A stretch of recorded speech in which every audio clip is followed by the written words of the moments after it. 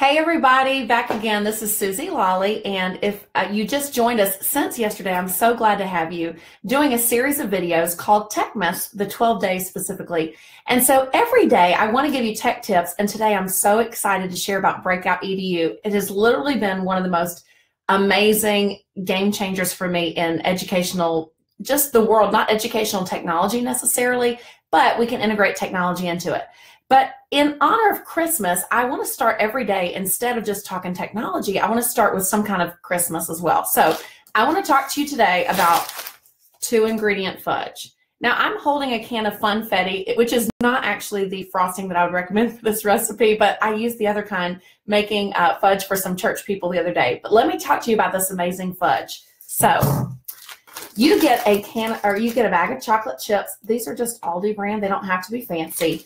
And if you'll put them on low on your stove, you got to be continually watching because you want to stir, stir, stir until they're melted. If you're not brave enough to put them directly in a pot, then you can just get a double boiler, put a glass bowl over top of some boiling water, do it that way. You can do it in the microwave. I'm a risk taker. So the whole container of chocolate chips, and I think it's about 2 cups if you were to measure it out. This is 12 ounces, okay? Once that is melted and completely smooth, immediately remove it from the heat, and then not funfetti, but chocolate frosting. Just take a whole can of chocolate frosting, stir it in with the melted chocolate chips, and you have fudge, y'all. It's so good. I pour mine into a greased little, maybe an 8x8 container. Just make sure it's greased really well and let it set up for a couple hours, and you have fudge. I had, whenever you can get a grandma's recommendation or a grandma asking you for your fudge recipe, you know that you've really hit the jackpot.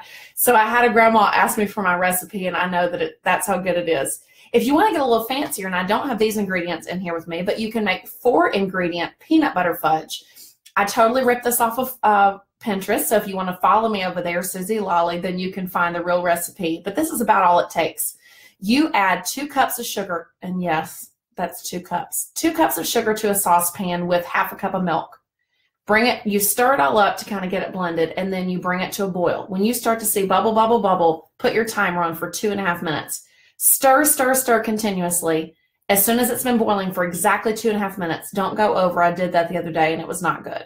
2.5 minutes, pull it off the heat, add 3/4 of a cup of peanut butter and a teaspoon of vanilla, and you have yourself some amazing peanut butter fudge. Now, I try not to feed my dad treats like that a lot, but anyway, he loved it so much that I made him that a couple times while he was staying with us in the summer. So shout out to my dad, who's in Clewiston, Florida right now. But anyway, that's your little taste of Christmas. If you enjoyed that, then you might have missed yesterday's coffee punch, so make sure you go back and get that recipe as well. But now on to Tech Myths, which is why we're all here. And today we're talking about a topic about which I'm so passionate. It's Breakout Edu. And I do have a couple notes over here to the right, just because I get so excited, I don't want to forget to tell you anything.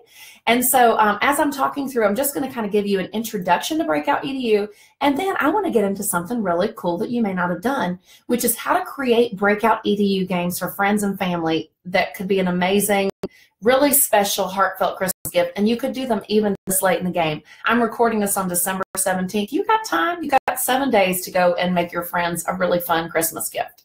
So let's talk about what Breakout Edu is. First of all, I want to know, show of hands, so that means other way, leave me a comment to let me know if you have ever been to an escape room. The escape room concept was introduced to me a few years ago. Our friend Jamie Ellis, I'm sure he will tune into the video and he can say hey over there in the comments. But Jamie Ellis was having a birthday, and for his birthday, he and several friends paid to go get locked in a room. Doesn't that sound fun? Well, when you pay to go get locked in an escape room, it's usually zombie themed. There's a zombie on a chain. Every 10 minutes, his chain gets longer. That would freak me out. I don't think I could do that one. But they have them all kinds of themes. There's an 80s escape room. You get the drift. But you're locked in a room and you get clues. And those clues are spread out everywhere. You're almost like a forensic expert or a detective or something. You're finding clues and you see something and you're like, what in the world is this? Oh, I think it goes with blah, blah, blah over there. And so you start to put clues together. And as you do, you're able to find keys and unlock the room. Well, because we can't lock students in a room, I can think of several reasons why we wouldn't lock especially high schoolers in a room, if you get my drift. Then the alternative to that is Breakout Edu. And I'm going to show you my box without hopefully knocking anything over. But Breakout Edu used to come in a box like this. Now it comes in a nice plastic box, but I'm excited that I got in on the ground floor when these were lovingly made by the founder's father in his garage, I do believe. But Breakout EDU is a kit where it's your content at the center, but students are finding clues and solving puzzles. So if you're a math teacher, you're getting them to engage with math content for an extended period of time. If you're a science teacher, if you're a reading teacher, whatever it is, it's your content that they're engaging with by choice. And students are finding clues, solving puzzles, and instead of breaking out of the room, they're breaking into the box within a certain time period. It's usually 45 minutes. And when you get more into Breakout EDU, you can find all kinds of pre-made games. And each game comes with a recommended time limit, but a lot of them are 45 minutes. The rules that I usually share with my students at the beginning of the game are these. And guess what? I'm going to give you this whole orientation that I'm sharing right now. You're going to have 2 hints throughout the game. I'm going to show you my hint cards when I give you a tour of my kit. But you're going to use your 2 hints wisely. So if students know that they only get 2 hints, I don't let them ask for a clue within the first 10 minutes. I want to know they've really persisted and thought and done some, some teamwork. And so I give them 2 clues. Now, a lot of my teams, though, will try to be tough, and they're like, I'm not going to ask for any clues. If it gets to the last few minutes of the game and they haven't broken very many locks at all, then I say, hey, guys, don't you remember you have a couple clues? So 2 clues are included in the game, and there's no penalty for using those. But their goal is to beat the clock and to think. And the whole team has to win. So I remind my students that they need to divide and conquer. Everybody shouldn't be gathered around the same puzzle watching 2 kids work on it. Instead, spreading around the room, finding different things to work on. And then, true story, whenever I do this with students, I always have 1 kid who cries and 1 kid who wanders. You have a kid who is used to getting straight A's. A lot of times, honestly, it's one of my gifted students, and they're used to getting a gold star, and I can do everything. And, I always know how to fill out this worksheet with complete accuracy. And they're so used to being successful at everything that it frustrates them that Breakout EDU involves some stepping back and some thinking and some putting together clues. That really stresses them out. So you're going to have a kid that just says, I can't do this, and starts to cry. So whether it's you playing or making this for your friends, or whether your students are playing, make sure you don't let them be the crying kid. The second personality type that can be disruptive to this game is the wandering kid. The first time I ever played, it was with a group of 3rd graders. And I had 1 kid who just kept walking around the room, and he goes, 7 minutes, not contributing anything except to annoy the other kids by reminding them how much time. You do need a timekeeper, but we're reminding students or adults, don't make that your only function. You can do this, okay? So, logistics. What do I recommend? I always tell students, and you would tell this as we're talking about making Christmas games, tell your friends, your family, whoever's going to play this game, to study the locks first. I think of it just like a multiple choice test. If I know that these are my options, then I'm maybe going to make a better educated guess. So if I know that I have a 4-digit lock and a 3-digit lock and a key lock, and I'm studying this puzzle that starts to mention the location of a key, I think, oh, maybe this puzzle, when I find it, will help me find the key lock. So just reminding people who are playing to put those 2 things together. Study what you're going to do before you finish it. Also, I use what's called a lock parking lot. I'll show you that in just a minute. But it keeps kids from fiddling with the locks, or adults. We get hyper and we're just sitting there clicking, which could cause your locks to get broken. And I don't want you to have any broken locks. So you just want to make sure that when students are done completing any locks, that they put their locks open in the lock parking lot. That also will give you time to go back and reset the lock before another group if you're going to be playing it in class. I would recommend that students in groups have a timekeeper and a recorder. So I said not just timekeeping, but make sure that they have a timekeeper that's involved. And then also someone who writes things down. Hey, Candace, glad to have you. I usually put a little pack of sticky notes. Kids love, because they're not teachers. They get this huge thrill out of writing on the whiteboard or writing on sticky notes. So I just usually put a little pack of sticky notes, or you could use a whiteboard. Put that at each station if you're going to have your students in groups, and have them write down what, locks they've tried. That way, if I'm kid number 3 that's approached this puzzle, sometimes you'll notice kids get frustrated. They walk away from a puzzle, or adults, if that's who you're making this for. That's totally fine. I want the next group that comes around to know what I've already tried, so we're not wasting time. And then if you're going to use digital locks, just giving them tips like how, it's supposed to be lowercase letters or uppercase letters for the locks. And so I could get into so much more about Breakout Edu. Actually, I teach a 2.5 hour workshop. If anyone here is tuned in from Fulton County, specifically Haynesbridge Middle School, I went and did a workshop for their teachers. They said it was the best PD they had ever had. So if you're at a school that has not done Breakout Edu and you want me to come on over, that is something that we could set up together. So it's a 2.5 hour workshop, but that was just the briefest introduction to the game itself. I now want to show you my kit. So give me just a minute. I'm going to close that out. And again, here's my kit. I love wood. Y'all, I'm so nerdy. If I weren't a teacher, I would either be in marketing or I would work in a hardware store because I love the smell of wood. I know that's ridiculous.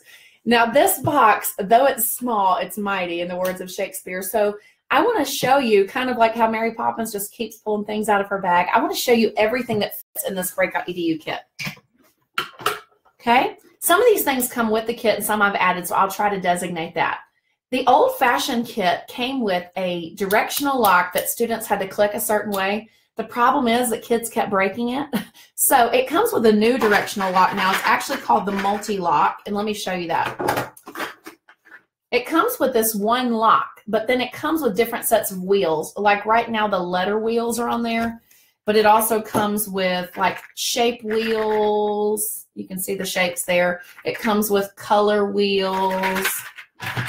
And what's this one? These are number wheels. So I love that it's called the multi-lock, and it has several different settings you can put it in. So if your puzzle requires shapes, you've got them, or numbers, or whatever. And there's no crazy clicking to reset. Although I'm still attached to this one. Like I said, I got it on Breakout EDU on the ground floor. So I'm still attached to that. I've added some other things along the way. I went to an escape classroom, and so I've just won different locks. But the Dollar Tree is a great way if you want to enhance your kit, get more key locks. They have bicycle locks, just different things you can add.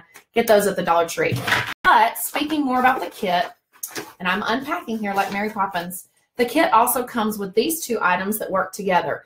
You have an invisible ink pen, and this can be used to, write a hidden code. This is probably the kid's favorite thing, and it costs $1. If you have a book fair coming to your school, I would recommend buying a few extra of these.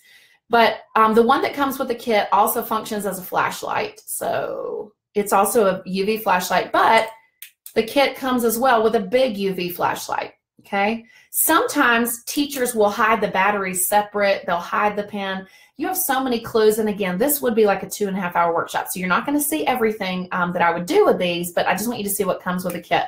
So those can work in tandem. What else comes with the kit? A hasp.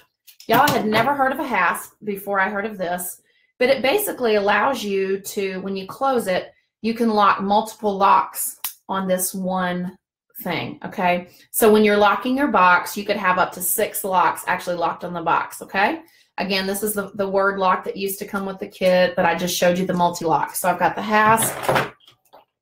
Comes with a combination lock of some kind. This is the 4-digit combination. It usually comes with this and also a 3-digit lock box. Now I'm going to tell you the truth. I had some teachers, when I mentioned Haynesbridge a few minutes ago, I had some teachers who used my lock box and they jammed it. So what I've been doing since then is just taking a plastic zipper pouch. I got this again at my favorite place, the Dollar Tree, and I've been folding it. This one folds a little bit better. I've been folding it so that the zipper can hook on up here. And I've just been using a 3-digit lock to hook these two things together. So you can use materials that you have. You can use materials that come with the kit to create your own.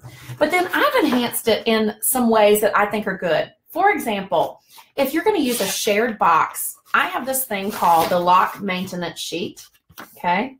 And the lock maintenance sheet allows teachers who might be using your box to list what game they played and what all the combinations were. That helps them and you to reset the locks should anything get stuck and you can't remember what game was going there. I also have lock reset materials all stored, again, in the Dollar Tree Ziploc pouch. So, as well as my hint cards. Forgot to show you those. But the kit does come with a couple hint cards. You can also print those from the website. And students just turn those in when they're ready to use a hint. But I took all of my lock reset materials, labeled them, laminated them, and stored them in a kit. Because again, I'm using a shared box and I pass these around. The last thing, or no, 2 more things. that come in my kit.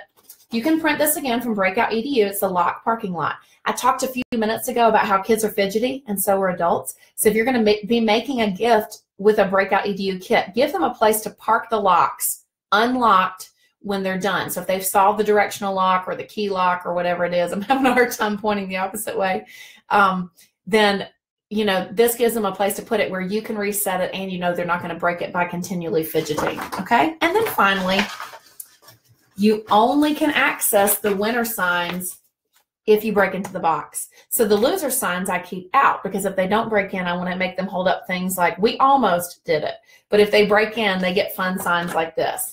And you can find these all over the Facebook group, but also Breakout Edu provides a kit for this. So when you go to Breakout Edu, you can buy a kit, you can find out more about the games. But here is what I'm here to talk to you about today. And I'm going to put this box on the floor.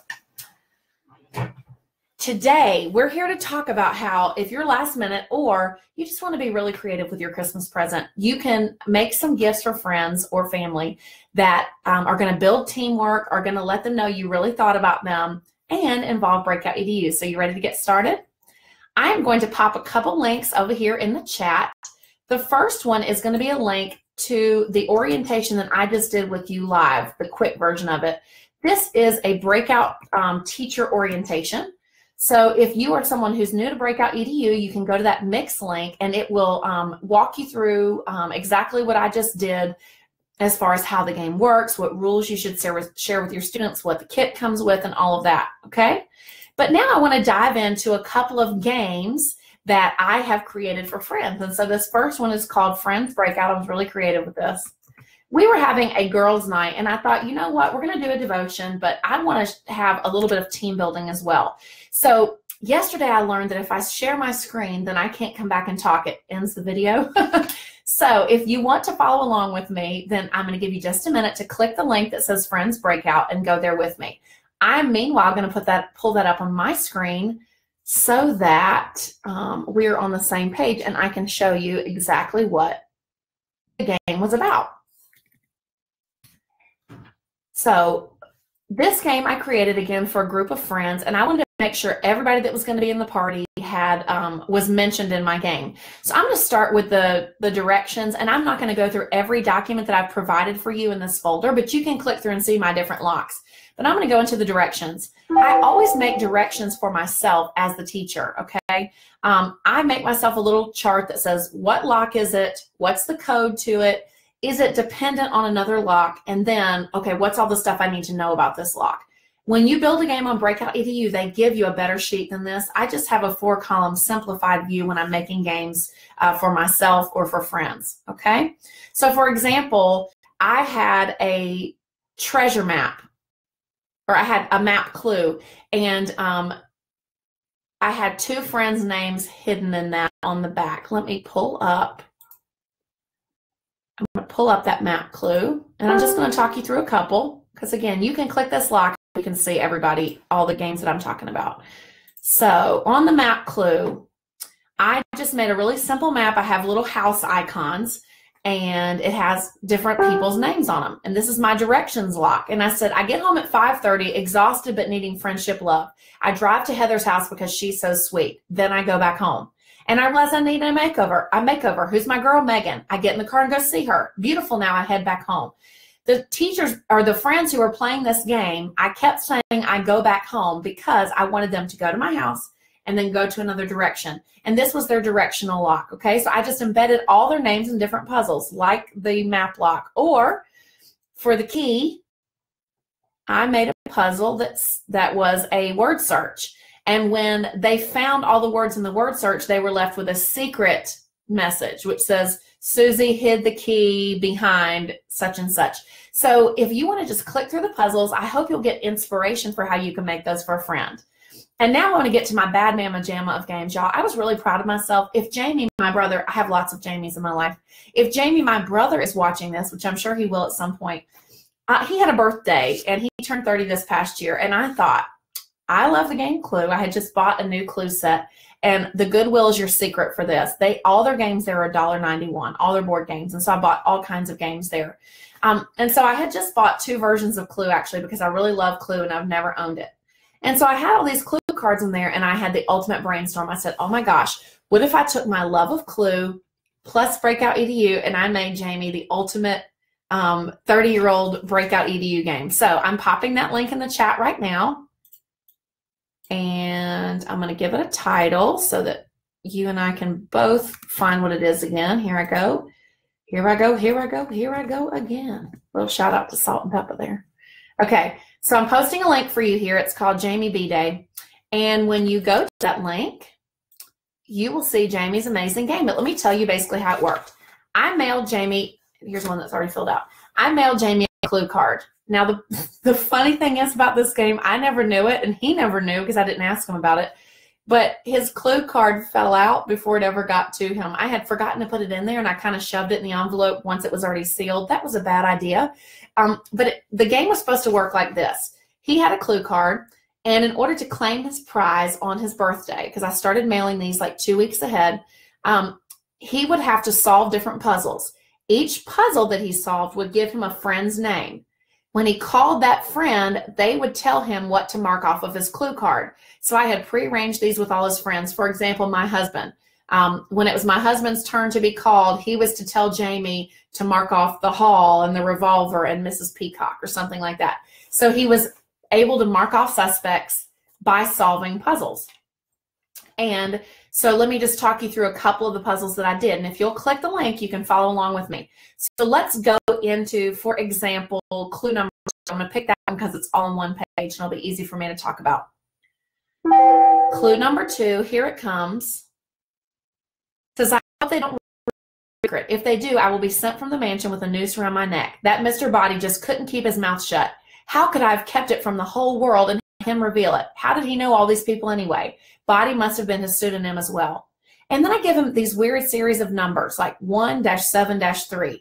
What I was telling him was, look at the first sentence, look at the 7th word, look at the 3rd letter. Okay, this one was challenging. It just came with this one piece of paper. And again, what's frustrating about Breakout EDU is you're not telling the person exactly what they can look for. You just send them a piece of paper. No directions, no clue unless they use one of their hint cards. And so when I sent this to Jamie, he had to look at it and he had to figure out what in the world the numbers were at the bottom. So as he started to find first sentence, 7th word, 3rd letter, he would start to spell out a message. Another clue I gave him was let me find another one that's one page, clue number 6. Clue number 6 was fun. It was hieroglyphics. Now, with the hieroglyphics, I gave him a site that he could go look at. I also gave him a place where he could record what he found out. So this one, I know it spelled out something about Cartersville friend. Well, we have one guy friend that lives in Cartersville. That was Josh. So it said Cartersville dweller. That's what it said. So when he was able to solve this, he found that it was somebody who lived in Cartersville. He could text Josh, and Josh would give him its clue. So all of that he solved over a 2-week period. And when he was done, he was able to claim his gift, which was a rocket book. If you've never seen a rocket book, that is worth putting in the list right here. So I'm going to post that link right here. It is a microwavable notebook. Y'all are going to think this is so crazy if you've never seen it. But it's a microwavable notebook, and when you're done writing in it, you microwave it, and it comes clean. Is that not the craziest thing you ever heard? When I first saw it, I thought, oh my gosh. It was almost as groundbreaking as Breakout EDU was when I saw it. So I'm sharing with you, get Rocketbook just as a bonus tip. But the Rocketbook allows you to save physical notes, because I don't know about you, but I like writing in a notebook. But it allows you to save physical notebooks to the cloud. You can send them to your OneNote, your OneDrive, your Google Drive, wherever. And then when you're done using up the whole notebook, you're able to microwave it and get it clean. So amazing. And that was his result if he showed me his completed clue card. Now, obviously, he lost the card, or the mail did, or something. But he was able to tell me the answer, and then I was able to give him his notebook. So I hope that all of this, I know it's been fast talking, and I couldn't screen share with you, which makes me sad. But if you'll click on any of these links, that way, I'm going to learn how to point the right direction. If you'll click on any of the links over here, you're going to see how to play the game, my friendship game, and also my Jamie birthday game. And I hope all of that inspires you. You know what I would really love? If you would tweet me at Suzy Lolley, and that's SUZYLOLLEY. I'll actually post it over here in the comments. if you will tweet me and share your game with me, I would love to see pictures and how it made your friends and family happy. So that's it for day 2 of Techmas. If you love the video, will you please share it? I would love to hit 100 likes this week. Right now we're at about 75. So thanks again for tuning in, and I hope it's been a great day for you.